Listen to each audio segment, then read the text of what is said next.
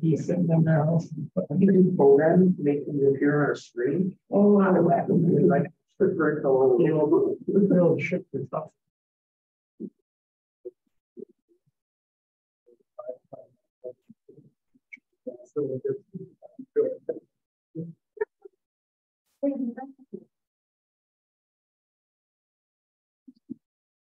Okay, everybody. All right, before we get back into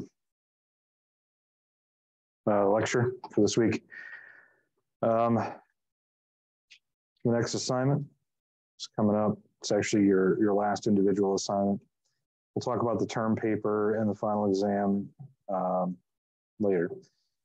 But for all of you here, well, first of all, in general, the assignment is another article assessment.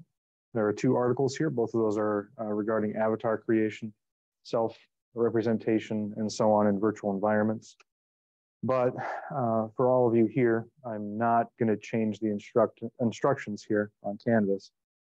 But for those of you who actually are here or listen to this lecture, I'm going to offer an alternative if you would prefer. Up here on Canvas in part 8, which is this unit here, there's a link to a video up on YouTube, which is regarding,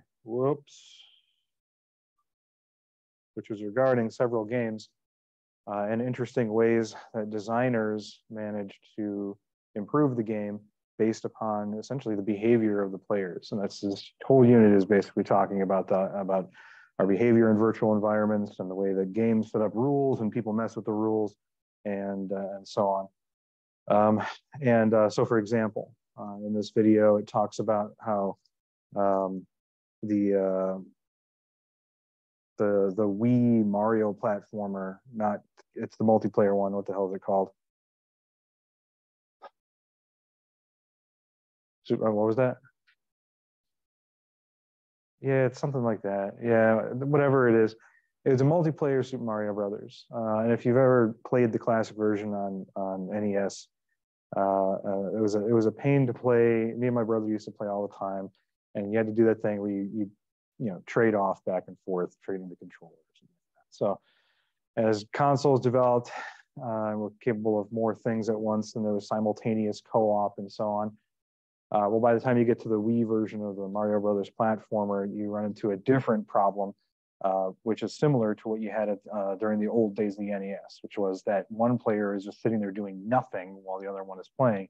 So me, of course, being an expert gamer, my brother never really got to play. I'll go first, and that would be it.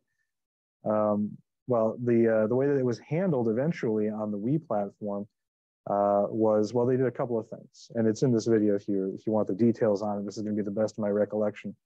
But the first thing that they did, of course, is they messed with the game's rules and the level design in order to spread power-ups out more, so that multiplayer, when there's more than one person playing at the same time, the amount of power-ups is more evenly distributed, or technically more evenly distributed between the players.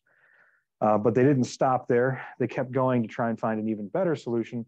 And what they eventually came upon is probably the best possible solution in this scenario, which is that rather than one of multiplayer dying and then having to wait until the level is completed to rejoin the game, instead, what they did is the dead player bubbles and floats along until the existing players go and pop the bubble and they can rejoin the game, which not only keeps all co-op players interested and invested in the game without having to worry too much about dragging everybody down, but it gives multiplayers with disparate skill levels the ability to essentially die and then let the more skilled player pass the more difficult part and then pop them so that they can rejoin. There's none of that waiting around. So it's not something that they had to do, but in response to player behavior, it made a lot of sense. This video is full of things like that. Not a single one of these games that he talks about here is an example of the designers solving a problem that's based on a technical challenge. It's all based on player behavior, such as the Gears of War old reload system, which was an interactive sort of mini game at first that they ended up having to adjust because it did not work in players' hands the way they expected it to work when they initially tested it in-house. So if you would prefer, feel free to go ahead and write a paper instead on either an example from that video or one that you can think of on your own. You don't need to seek approval for it. Just go ahead and have at it. If not, then it'll be an article assessment. There's 2 articles there about avatars in virtual worlds. You can also do the Proteus article that's also linked in this unit down here, Proteus Effect. You can do that one as well. I don't have a problem with that. And it will just be another substantive and contextual analysis. Oh, the only thing I want to mention to everybody, your papers by and large in this class have been good. But I do want to at least make sure that you keep in mind that if you're doing academic writing, that you do need to cite your sources. So there should always be, if you're doing an article assessment, there's at least one source, and that would be the article. You should have more, but there will be at least one. Don't forget to cite those because that is very important. Okay. All right. That's where we were. All right, so last time we did talk about the Proteus effect, about how in virtual systems, the player is control of an avatar, but the avatar, their behavior can change. The player's behavior as well, if we go back just a little bit here. For example, so compelling is our need or our desire rather to customize our avatars, that we spend real money on otherwise free games. We behave more in line with our avatar. If we are presented one that is, for lack of a better term, physically attractive or tall, we react accordingly. It affects our behavioral schema and our persona within the context of the game. And in some cases, will also, there we go, will also influence our behavior outside of the game by giving us essentially avatars that move with us, that change with us. I mean, we're all essentially granted an identity at birth, one which we don't really have a whole lot of say in. And as they say on the internet, nobody knows you're a dog. But in the end, we end up bringing a lot of that baggage along with us. Part of the reason we bring that baggage along with us is because there's a good section of our society, of course, that benefits greatly from those otherwise immutable characteristics in real life. But not only is it their insistence on bringing those things online that causes us to do so, it's an important part, almost an indelible part, as it turns out, which we did learn not until there was such a thing as virtual worlds, that it is part of our identity. There is an aspect of those characteristics that we take with us because it is intrinsically us. But when given an option to self-represent in other ways, we don't necessarily choose those exact features for us. It's more of an idealized state, sometimes even one that is not necessarily based on those otherwise immutable characteristics in real life, but maybe a reflection of our insecurities and our desires and so on, right? So we spend a lot of time and we tend to be more immersed in experiences that allow us to customize that experience, or at least the way that we are represented, to the point where, as I mentioned, my daughter will spend more than half of her time playing a game, not playing a game, simply customizing her avatars over and over again. And she's moved on to at least 7 or 8 iterations since I took these pictures earlier this year. As I said, otherwise free experiences, such as the game Roblox, which is marketed at gamers that are 16 and under by and large. Otherwise, mostly the game itself is free. It doesn't cost anything to actually sign up. Most experiences don't cost anything. They make all of their money, and they did go public earlier, a couple of years ago, rather. So their revenue is known. But in a game where basically you create games for free and let your friends play for free, you can monetize it with in-game items and cosmetics, and they seem to be doing pretty well for themselves so far. Now, there are some larger games out there that are more monetized. In the end, what we're really talking about here is very small, simple games for children that make plenty of money based on the in-game currency transactions. So when we have an avatar that represents us, we're more immersed, we're more compelled, we're more likely to interact with the world for longer, but also our interactions with that world are likely to leave a more lasting mark on us. So when we have an avatar that changes with us, that reflects us, that we can improve and we can alter in any way, as that study showed earlier from Yi, particularly with physically interactive games. It inspires those who have that avatar to continue that physical activity even when not playing the game, and to essentially try to level up in real life. Which is why gamification is the buzzword in the cybersecurity industry, and it has been for the last couple of years. We've really been seeking a way to harness that. How do we social engineer people to do what we want to do? Traditionally, that's been with training programs, which the efficacy of which has been notoriously spotty since the very idea first crept up. It's just that the question then is, well, what is the best way to do it? What other way can we do it? We don't really have a good answer, which is why gamification is sort of the order of the day. There's tons of products and programs out there that seek to, or at least promise to, harness the Proteus effect. It's the ability to influence users and train schemas beyond traditional work schemas, and get that information through people's heads, so that it becomes part of their thought patterns more than anything else. And yeah, well, more likely what we're seeing these days with microtransactions and loot boxes and whatnot is really more marketing, using games to market. The idea that we could harness these to teach people is not lost on anyone. It's certainly not an original idea here. Question is that most games that seek to teach us really suck. A couple of reasons why that happens to be. But before we get there, before we can understand why learning games suck, I guess, we need to understand some limiting factors and what exactly is a game's ability to influence us. So this is about where we left off last time. So what do we like about games? What would a good game look like? And does a teaching game, or can an educational teaching game, meet these requirements?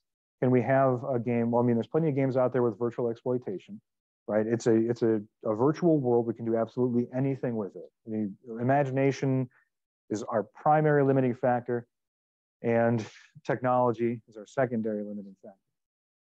But there's plenty of open world games out there. Part of their appeal is the ability to explore. And most open game worlds that don't do very well tend to do poorly because they offer only an open game world ostensibly. In reality, it's mostly empty. I'm trying to think of some examples. I mean, so I can think of a bunch of smaller titles, but that's not exactly fair. Yeah, that's actually a good one. Yeah. Yeah, actually, now that you mentioned that one's notorious for it. Yeah. Open world game, and there's nothing there. Right? It's just empty. There is a lot of it. Yeah. It's like school lunch. It's not very good, but there sure is a lot of it. Yeah. So we like the exploration aspects, but there has to be a process of discovery. There has to be something in there that allows us to feel connected to the world, attached to the world, to see that it's a living world. This is why GTA Online, despite the fact that it's, real long in the tooth as far as games are concerned these days, is still really popular because, San Andreas is a living city. Also, part of the reason why it's so popular is because of the social aspect to it. We tend to be more immersed in games that have other actual players. Convincing AIs aside, there has not yet been an NPC that has existed that has managed to fool real world players for too long. I've played a couple of experimental games in my day. Anyone here familiar with the concept of the Chinese room experiment? Yeah, I've played a couple of games that were built on that concept. If you're not familiar with the Chinese room, it's a Turian-esque thought experiment regarding AI. Essentially, imagine yourself in a room. There's one door in the room. It's got a slot in it, just barely wide enough to fit a piece of paper through. You have in your room, you're an English speaker, of course. You have in your room essentially a dictionary or a translator that will translate anything you say in English into Mandarin, for example. That's why they call it the Chinese room. And the thought experiment is that you and another entity in the room next door need to exchange messages. However, they have a Mandarin to English dictionary, you have the English to Mandarin dictionary, and the idea is that the entity on the other side of the room may be an AI that could do translation, or they may be another actual person. And how do you surmise the actual identity of the person across the room, or could you even? So sort of AI thought experiment similar to the Voight-Kampff tests and so on from Blade Runner on how to determine or what essentially is the essence of actual intelligence or sentience, right? Because there's a difference, as we've been talking about in weeks past, between having information and having knowledge. And unless you're a native speaker, you may be able to, for example, Google Translate your way through a conversation, but you'll never have the level of knowing of an actual fluent speaker to be able to convey the actual sentiment and subtext that goes along with languages. So an AI that's able to speak, quote unquote, speak various different languages is that sentience, just because they can translate, just because they can understand, is that really thought, I suppose, at the end of the day. Anyway, that was a long derail from saying most NPCs suck. We just don't have them available. Most of them are going to be pre-scripted. So having games, we're more immersed when there are actual social stakes at play here. The last time we talked about this, I think I mentioned Fallout 76 in this regard. Fallout 76 is an MMO. There's lots of players out there. Well, not lots. It's not that popular of a game. But there's players out there. Most servers are going to be populated at least, a bit. So there's other players to interact with. But where Bethesda fell short in this respect is during launch, they wanted to please everybody in regards to the social game. So rather than doing the typical route of going with PvP and PvE servers, which is what World of Warcraft and so on do, they went with the route instead of having individualized PvP flagging. So anyway, what it amounted to is essentially probably the friendliest player base you're ever going to find in an MMO. If you log on, you're more likely to get help than you are anything else. And so there's no social stakes. There's no aspect. I actually thought of another really good example in class last time, a game called Path of Exile, which is an RPGS game with a skill tree and all kinds of stuff. The thing is it is an MMO, but rather than having friendly players out there, it's more like most servers are pretty much dead because while there are other players and you can, do things with them and team up and whatnot, there's actually no reason not to. The way the game is structured, you can pretty much handle most challenges solo. And they did that intentionally because, they didn't have a large player base. They wanted to make sure that players that did play the game could participate in the content. And so there's no social stakes there either. While they're both fine games, they just don't have that immersion. They don't have that factor that draws people in and keeps them engaged because it is other people. That's part of the compelling aspect of it. Contextual adaptation, adjusting and responding to social cultural context and so on, right? We don't like a game that's static. Even RuneScape, has changed over the years. We like that lore getting in there. We want to see stuff from the outside making its way in, and vice versa. It's just again part of the immersion factor, and then of course the ability to have identity flexibility, at least to the point of customizing the character. Those are the things that really make us interested in a game or maintain interest in a game, I guess I should say. There's plenty of games out there that will find games that don't do these things. Really is, there's lots of different kinds of games out there. So, but those that tend to last the longest do tend to do all these things. So the question is could we have a learning game that does all of these things, that really draws people in and really teaches them something? Well, I can't think of any learning games that actually do that. I've played about 120 cybersecurity educational games over the last year or so.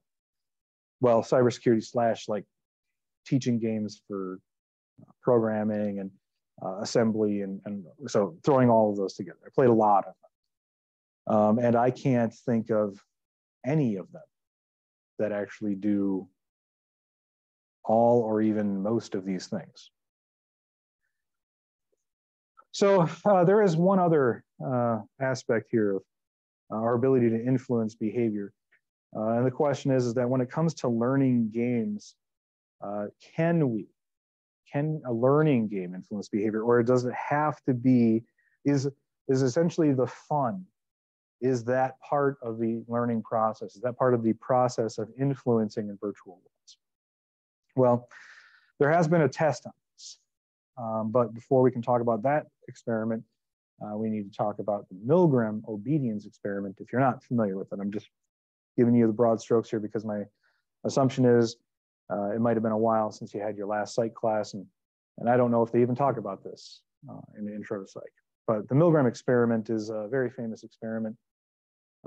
Basic premise is you have an individual answers an ad in the paper. They come in $5 just for coming in. They don't have to actually participate in the experiment. They're sat down.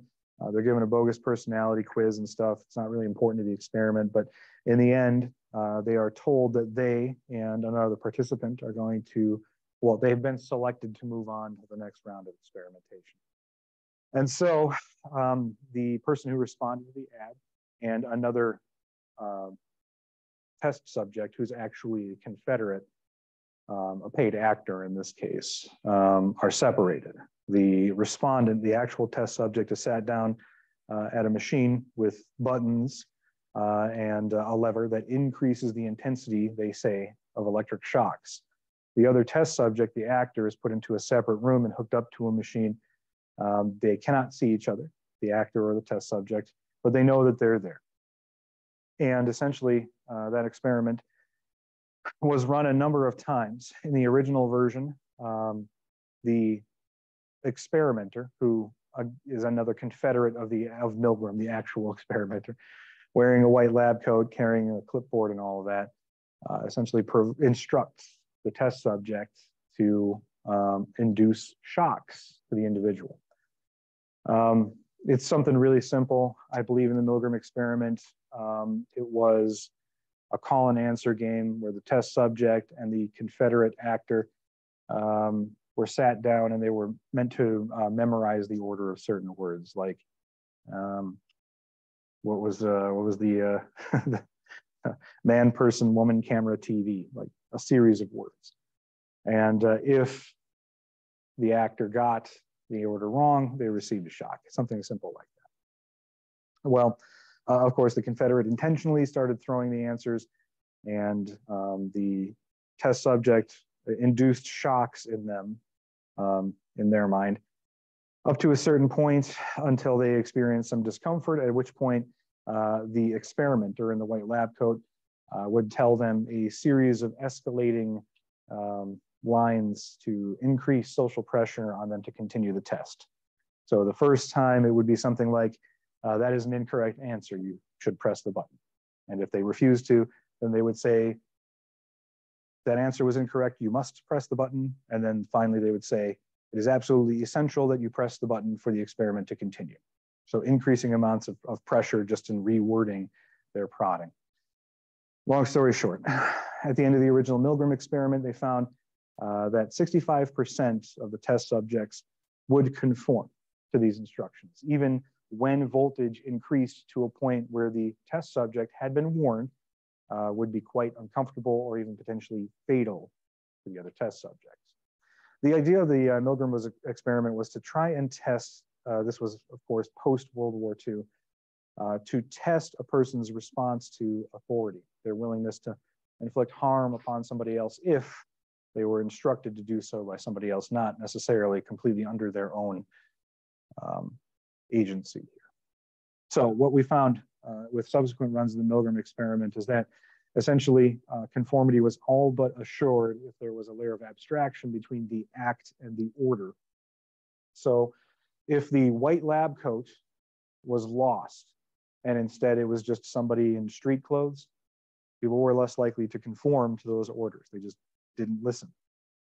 If they decided instead of Yale, where the original Milgram experiment was run, they did it in some rundown offices, well, that's still a fairly high, almost alarmingly high percentage, but at least less than half would say, are you sure that you're a real scientist, and would abandon the study. If there was less of a layer of abstraction between the victim and the one who pressed the button, there also would be Lower likelihood of obedience if the teacher had to physically touch the learner. They had a connection prior to their being separated, or if the learner could see, if the teacher could see, the test subject could see the confederate in the other room. Less of an abstraction between them, and so less likely to comply. But the three that are really important here for this context is number one, 10%. Only 10% would comply with orders from somebody in a white lab coat with a clipboard if the teacher, the test subject in this case, if there was a third confederate added to the experiment that would vocally object, that would say, you can't press that button, you're going to hurt somebody. This is quackery. What do you think you're doing? But in the presence of other disobedient participants, they dramatically reduce their compliance rate. They would instead say, yeah, they're right. What are you doing? What are we doing here? If authority was not present, so the person in the lab coat said, continue the experiment, I will return shortly. What they found is that only 20.5% would actually continue the experiment. Many of them, essentially what they would do is they would shock the learner, they would press the button, but they would forget conveniently to increase the voltage. So they would continue to shock them harmlessly, though alarmingly, until authority returned. And in 92.5% of cases, so the highest level of compliance that they found in any of the subsequent experiments is that if they were allowed to tell somebody else to push the button, then they would gladly give the order to do so. Now, the Milgram experiments, the reason we're talking about them is because there were subsequent experiments later on for how this might work in a virtual environment, right? So the idea then is that because worlds are virtual, then the answer must be that is the absolute abstraction, right? You can't be more abstract than just harming virtual characters.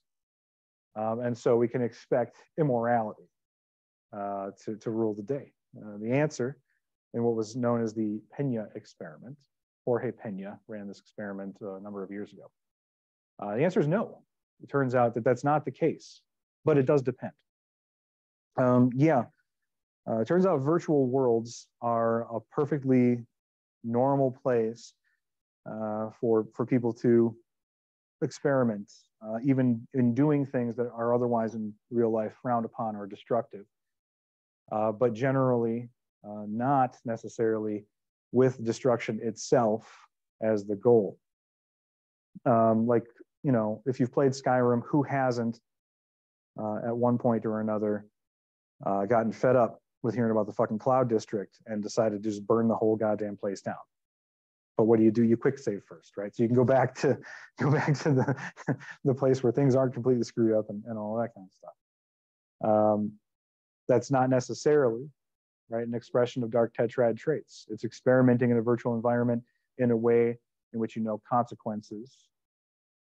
You're free of them, right? There's not going to be long-term or even permanent damage to anything as a result. And there are some games, of course, where you play a villain, right? And there are some where you play the hero. So what the Pena experiment tested is, number one, to see if people in a virtual environment would gladly indulge in dark tetrad impulses, would gladly take their real life frustrations out on NPCs or even other players. The answer was no, but mostly only when their role as they saw it changed. So players would gladly adopt monikers, would gladly adopt avatars and personalities, and they would do the duties of that personality. So in a game, in Pena's experiment, where players were either superheroes or supervillains, those who played supervillains, they did gladly fall into that role, right? They would gladly harm NPCs. But if they played superheroes, even if instructed to do so by an authority, even if told by the game that they had to, well, those who played heroes were less likely to bother NPCs, to harm them, and more likely to feel guilty about it after they do. If you've ever actually played the story mode in GTA 5, you know that there's a notorious scene which involves Trevor torturing another individual in order to get information out of them. It's a scene that sticks with a lot of people who played it, so if you remember it, you're in good company here. But what makes that scene so uncomfortable is because even though Trevor is supposed to be a dirtbag, by that point in the game, if you've been playing Trevor, you know he's not necessarily all bad. And so a lot of players are conflicted at that scene because he's a scumbag, but it's kind of even beyond the pale for his character at that point in the game. And so there's actual numbers on this. Steam likes to collect as far as viewer engagement in different parts of different games. I shouldn't say Steam. Steam collects on behalf of developers, but the developers put it out there as well. So Rockstar put this out there not that long ago. And players during that scene will often wait until prompted several times to continue. And in some cases, I think it's an incredibly high number for the game. It's something like, I want to say 13%, but I haven't seen the numbers recently. But a good number of players get to that point and then they just stop playing. They just don't complete. They just sit there and wait for it to be done. Or they just stop playing altogether. So, as it turns out, in real life, we see authority figures different. And what we consider to be authority figures is very impactful on our behavior. We are taught from a very young age what our role is in society, essentially. Not one of us is really in a position where we feel confident, capable enough to really challenge authority, unless we see other people who we respect doing so, or unless we can get away with it without getting in trouble from authority. Or when we ourselves are put in positions of authority. That doesn't mean that we are necessarily ready to make our own decisions. We still, by and large, overwhelmingly, still comply with what the upper authorities tell us to do. You know, everybody's got a boss. Boss has a boss that goes all the way up. Somebody, we all assume, at the very top of the pyramid, the ultimate decision maker, the great master brain, leading us all to utopia. It's because we don't have that much of a picture. We don't have a big picture. But in a game where we are told that we are superheroes, what do superheroes do? Do superheroes hurt people? No. They're idealized, superheroes themselves are idealized versions of our humanity, right? Of all of ourselves. Unless you're watching The Boys or something. But, yeah, we play that role. Superheroes have a duty to protect, to not harm people, and so on. They have a code of ethics and all of that. And so as the Pena experiment shows, we don't necessarily just comply, right? And as a matter of fact, the Pena experiment in the world of criminology and criminal justice is actually really interesting, because what it tells us is that if, well, no secret, right? Our criminal justice system is meant to be rehabilitative, but it's really not. It's also meant to be retributive and all of that. So it's kind of a mix of various different things, but rehabilitation is very low in terms of what it's actually accomplishing in any given punishment. But the idea that we could potentially rehabilitate people who will otherwise have a very high recidivism rate with some kind of gamification like this, it's a real possibility. So games can influence behavior. And I know that just hearing that, if you're anything like me, just hearing somebody say that can be a terrifying prospect, because 9 times out of 10, when you hear somebody say that games can influence behavior, what you hear right afterwards is they inspire people to go on shooting rampages or what have you. And maybe that's just me, a little bit of a sardonic view, I guess. Years of that kind of stuff will do that. So they can influence, but not in the way that most people think, not in the way where the purveyors of moral panic would say that games are corrupting youth. There have been actually a lot of studies on this as well. I didn't bother to cite any one of them because there's a lot of them. right? It's an idea that's gained a lot of traction. So of course, there's going to be a lot of academics out there that want to study it. I can think of at least a dozen that I've personally read on the matter. But as it turns out, no, games do not exacerbate or cause dark tetrad traits to manifest. We don't know what causes people to have dark tetrad traits. It's a combination of nature and nurture, and it's far too complicated of a question to really lay at the feet of any one piece of media, even one that's interactive, even one that can influence our behavior. Let's say that we did have a game that glorified violence and so on, like Serious Sam or that one game that guy came up with that's about being a school shooter or something like that. I can't remember what it was called. It was pulled like days after it was released on Steam. Is that it? That sounds right. Yeah. Yeah. Well, there definitely was. But yeah, even games like that, right? It's not necessarily going to inspire any. What it might do, if anything, is normalize and glorify that kind of behavior for somebody who already has a proclivity for that kind of thought. But in any event, we can say for certain that it is possible for games to influence behavior, right? We do even know that games can influence cognition, which means that games technically can teach. There was actually a study released a couple of weeks ago. I remember seeing it on, I don't remember where it was. I got an alert in my email on it. Anyway, but wherever it was, a couple of days ago, talking about how, exposure to games from a younger age tends to not, for a while, the idea was that it leads to better hand-eye coordination and all of that kind of stuff. Turns out that that's not the case. But what it does do is it leads to improvement in cognition, particularly in terms of problem solving, resource management. I mean, Jesus Christ, if you play Tarkov, you become master. I think you could pack your entire house into a single station wagon after playing that game for a couple of days.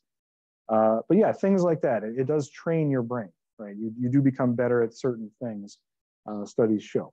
So we can teach with games. So knowing all of that, knowing that self-representation is important, knowing that roles are important, the perception of authority is important, that exploration and all of that other stuff is important.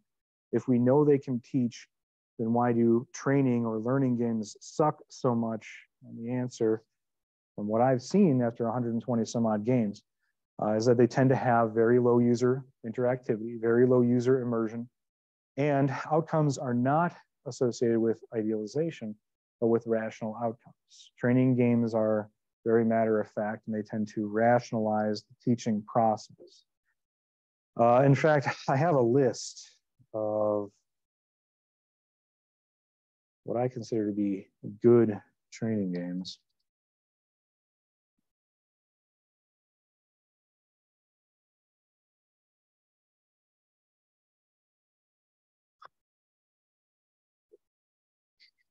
League of Legends. That is a training game after a fashion.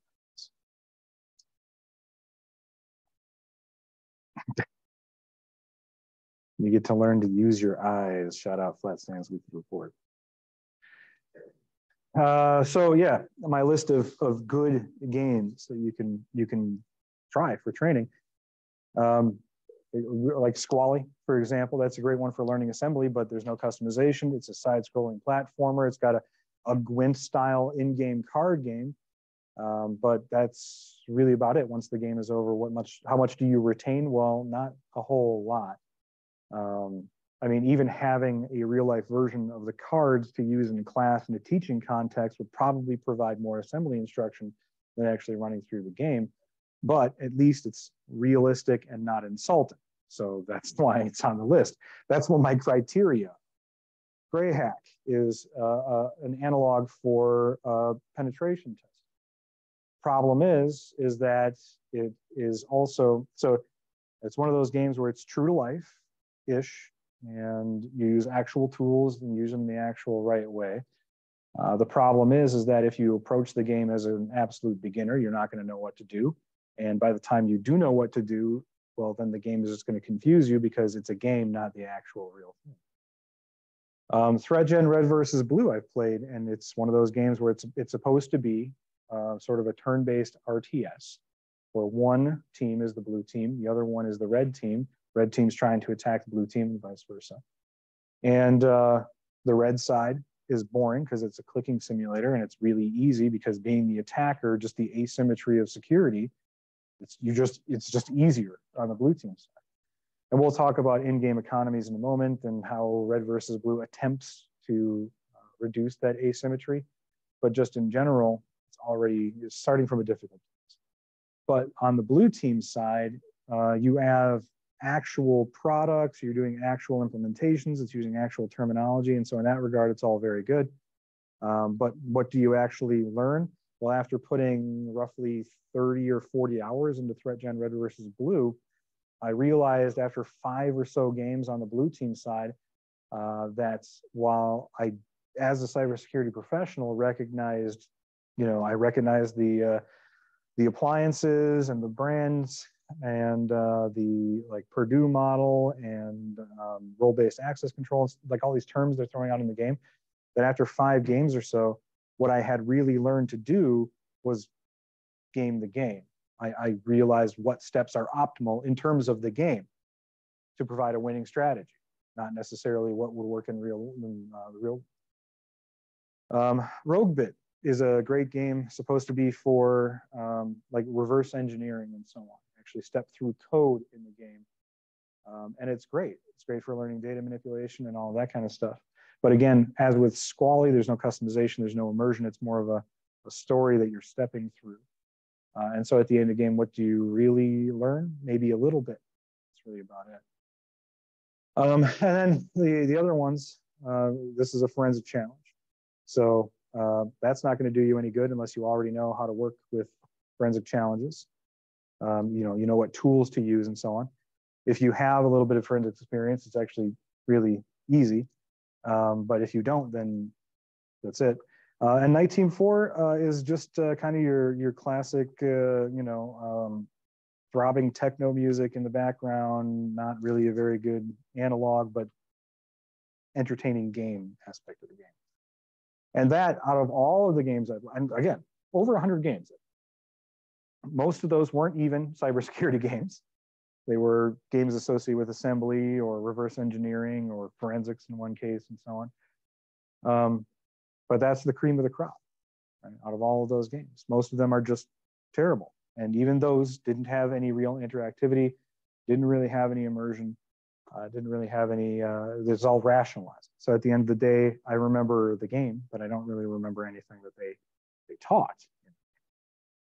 Now, and those are just games, right? Those are games that are on Steam. They're meant to be marketable. They're meant to be sold. So a lot of what you find on there isn't going to be good. But are actual cybersecurity training products any better?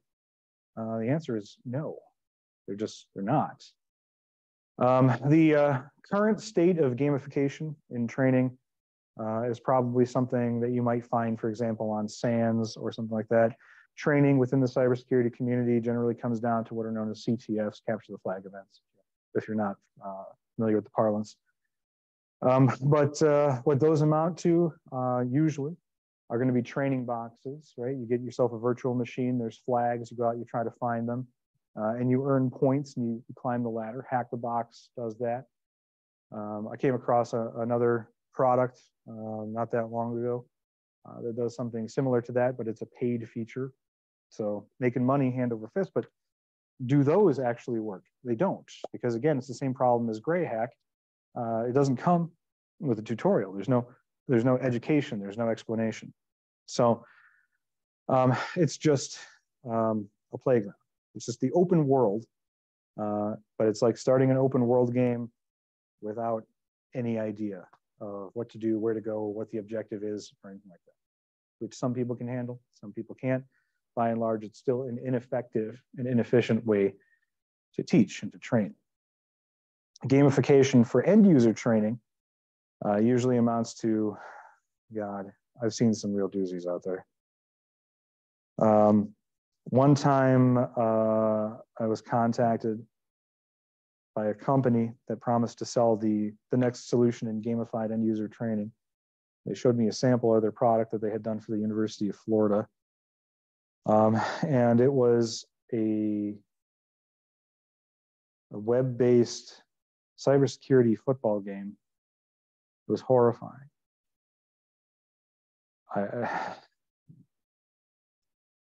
The quiz is generally what we rely on.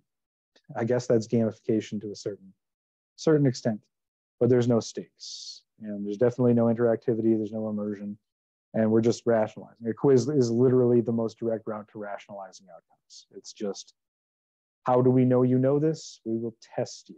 So it can be done, theoretically speaking. Has it been done? I haven't seen it yet.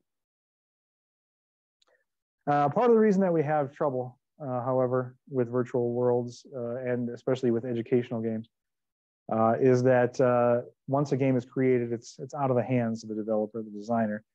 They can do patches and updates, and often they will in response to, of course, user behavior. But it's players that make the game. Developers just create the world. They control the rules, but players are the ones that make it.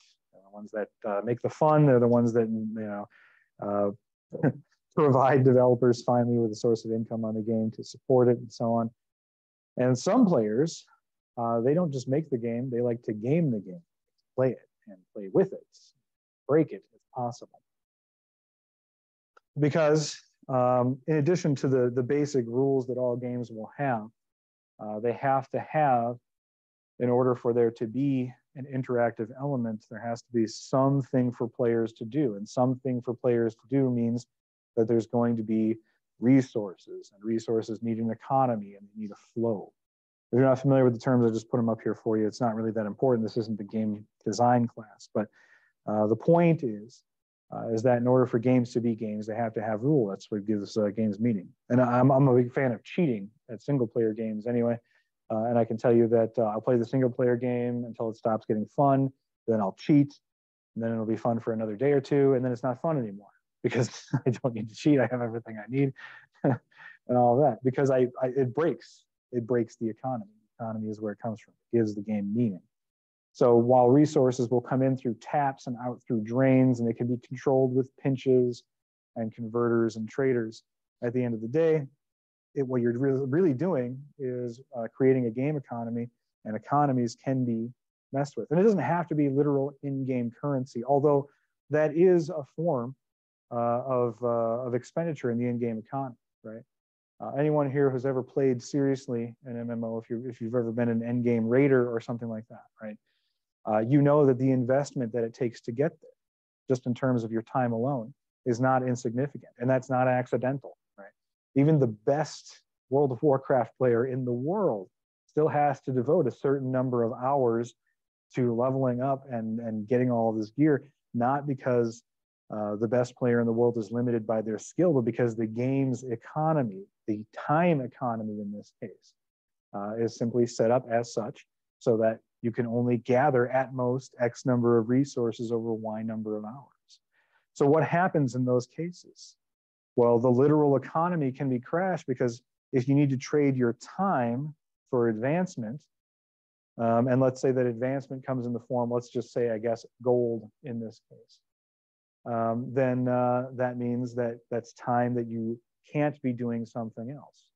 But if you have the opportunity to work for real money, then you can use your time to make enough money for yourself and a little extra to hire somebody else to get the gold for you. And so an entire economy of gold farmers develops, where they're selling, you know, X number of hours of game time. Basically, gold equates directly to X number of hours, and you're paying them real money. And next thing you know, you've got an inflation problem on your hands, literal inflation in the case of the game. You can control the amounts of, let's say, drops. Let's say there's a drop system where there's epic all the way down to common loot or something like that. You can use that as a pinch. You can reduce the drop rate of certain materials, but unless you artificially impose a limitation on that drop, other people are going to farm it. Right? And there's going to be an in-game economy. Most games in this day and age, most MMOs will have some kind of auction house system or trade system or converter system or something like that, where drops like that, unless they're bind to account, which is an artificial construct meant to limit players gaming the system, it's just gonna flood the auction house with that kind of item. To say nothing of gaming systems like this due to malfeasance, right? If you have resources, then you need in your game to have a place to store them. Right? You need a bank vault or a guild vault or something like that.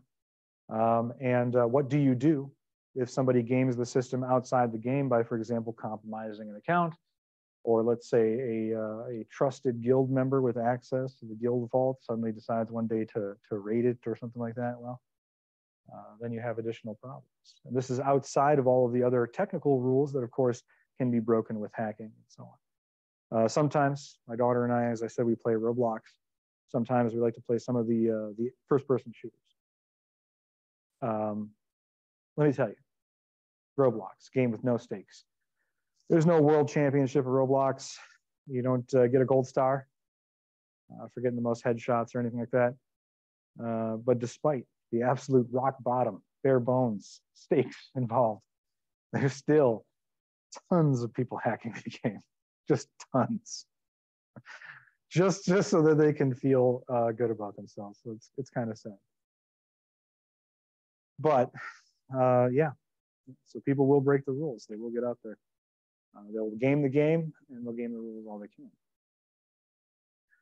So that's the problem when you try to have a game be anything other than a game. Making a good game, one that is compelling, is not in and of itself, technically speaking. You know, I just told you that's what you need to do. But it's all of the other stuff, of course, that goes into a game, all of the things that make it compelling to begin with and draw players in.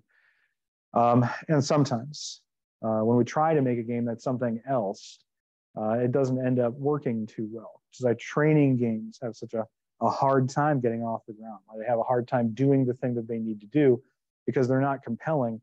But if they were compelling, would they even still be training games? Would they still be educational? Also, sometimes you get other weird examples of people gaming the game, like in World of Warcraft, if you're not familiar with this phenomenon. A couple of years ago, there's actually an article here on Canvas I've linked for you if you want to read it yourself. Learning from World of Warcraft's virtual pandemic here. So there was a raid boss that had an effect, corrupted blood. There it is.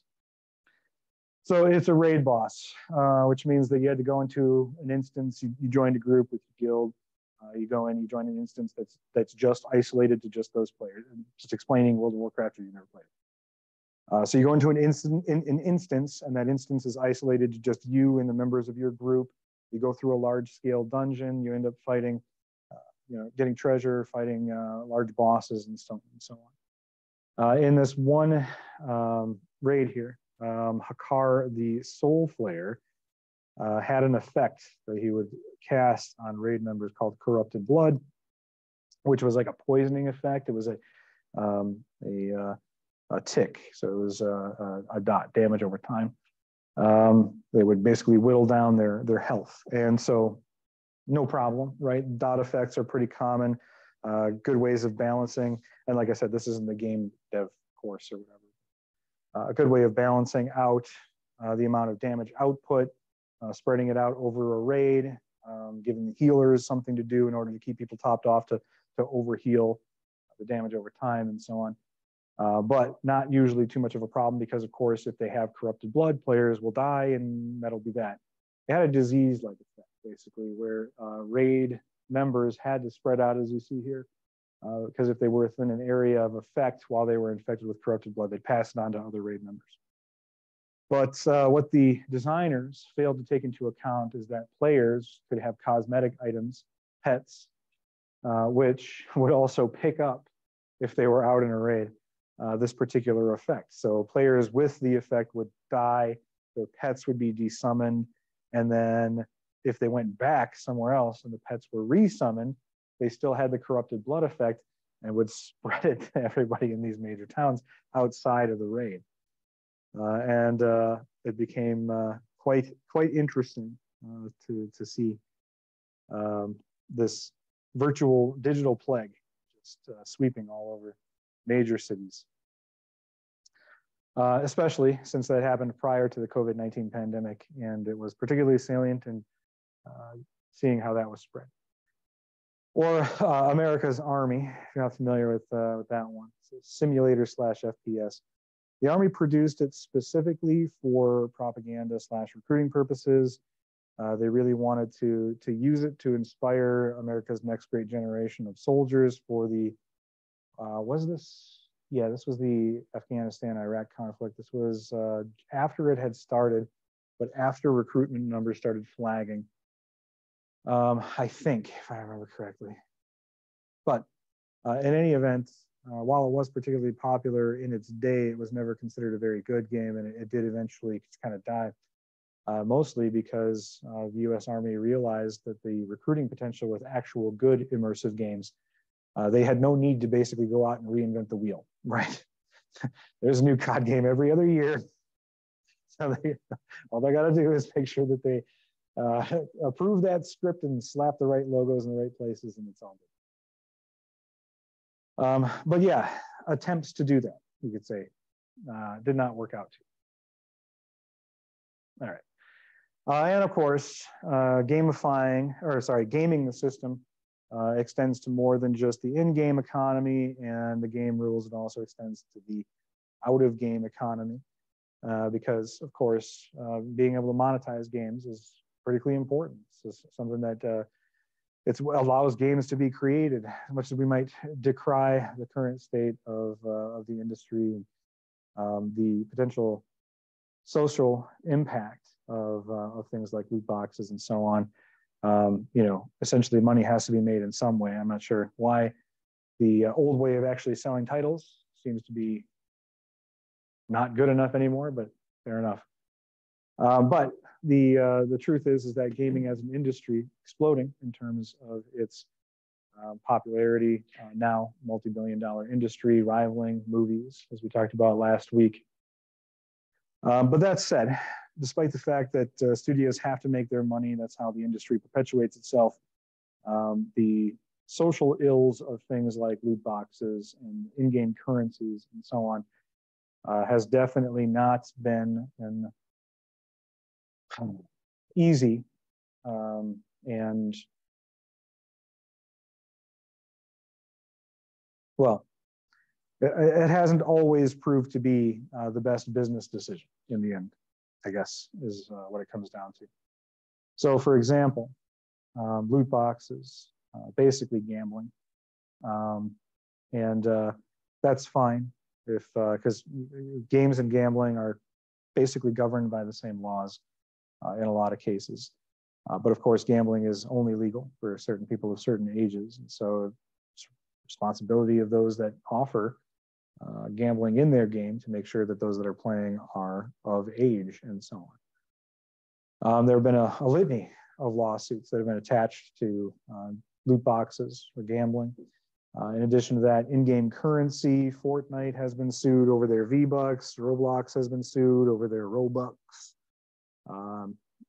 Loot boxing, let's see, Steam has been, I can't think of anybody who really hasn't been sued now. At least one point or another. As a matter of fact, even Google and Apple over mobile games, they've been sued over this as well because mobile games are a major industry.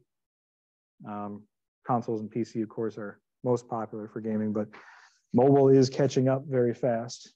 I mean, Jesus Christ, they just had a Candy Crush ad in the sky, for God's sake. So Google and Apple have been sued over this before, mobile games and their loot boxes, gambling, in-game currency. My daughter has been playing mobile games since she was very young, and I have to make sure that I pay really careful attention to her current subscriptions, because it seems like every couple of months or so she plays a new game, and next thing you know, she's being charged $200 a week after a 30-day free trial for some mobile game. But anyway, luckily, Google and Apple, ironically enough, Google and Apple have been saved, or will less likely be saved in this case from a couple of lawsuits in this area by hiding behind the Communications Decency Act, which, if you recall from a couple of weeks ago, the very act that leads to a lot of games being censored to begin.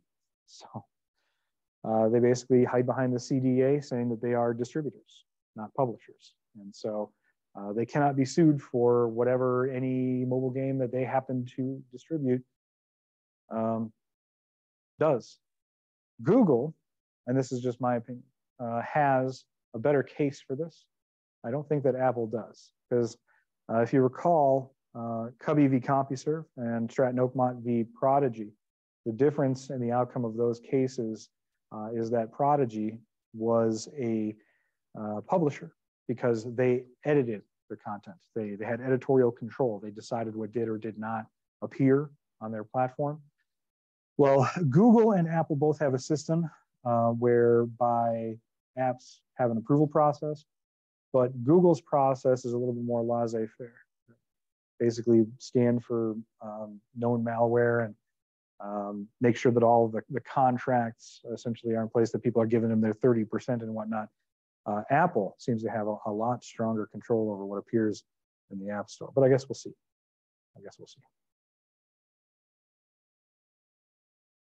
All right, so yeah, moving on to other digital transgressions.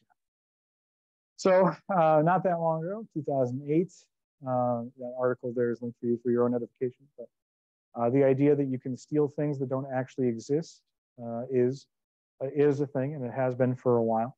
Since the very beginning of the internet, stealing things that don't actually exist has been a major problem, not just in terms of intellectual property theft, but in terms of actual intangible goods. And at the beginning, even the Supreme Court weighed in on the issue at first, saying that if there's no transfer, if there's no tangibility to an asset, then it can't literally be stolen. And so therefore things like wire fraud and whatnot don't actually exist. But that was very quickly reversed, particularly in the mid-90s when money got involved with the internet.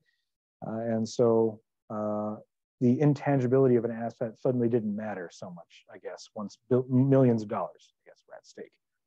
So right away with the beginning of the internet, domain names, squatting, and domain name transfer theft, a couple of very large cases in response to that, and lots of trademark disputes, which at the time were tried under the Lanham Act.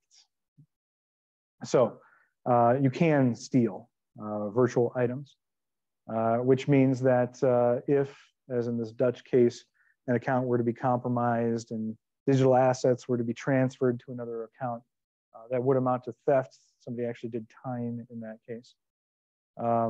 Roblox is actually dealing with another separate lawsuit in addition to their in-game currency right now. It's an NFT-esque bait and switch problem that they have actually created for themselves. So Roblox, as I mentioned, is generally catering to a very young demographic, which means that most of the time they're easier to dupe, I guess, is what I'm saying. Not that kids are stupid or anything, but they're naive. They haven't been crushed to dust like the rest of us yet by the weight of the world. But the problem that they're having right now with this lawsuit with Roblox is a bait and switch-esque, just like the NFT rug pulls that are out there, where users can create games, they can also create cosmetic items and so on. They can sell them in the avatar store. Roblox gets their 30% and everything else gets to go back to the creators. So for them, it's just fine. But Roblox, because they're younger users, exercises even more editorial control over these items. And so user-created content essentially can be censored or removed by Roblox at any time at their discretion, what it essentially amounts to. And they're being sued right now by a pair of parents and children who play Roblox, who purchased user-created content, and then Roblox decided to get rid of it and then has not been refunding any of that. So if user-created content is struck from the store, the money is gone, the item is gone, and that's it. Now, Roblox, their defense in this lawsuit is the same as the defense in many cases of virtual theft here, theft of virtual items, which is the same argument that you hear with digital rights management technology all the time these days. which is, well, who do you think actually owns these things? When you buy user-created content, does that mean you own the content? No, of course not. It's user-created. They still own it. You just get a copy of it or the right to use it. And so their argument, and the argument of many who support digital rights management, is that you're not actually buying anything. You're more or less just leasing it. You're entering into a contractual agreement for usage of an item. The item actually belongs to Roblox, or belongs to John Deere, or belongs to Tesla, or belongs to Apple in these cases. But that's a whole can of worms. Let's save the rest of that for next time, because otherwise I'll be here all day. See you next time.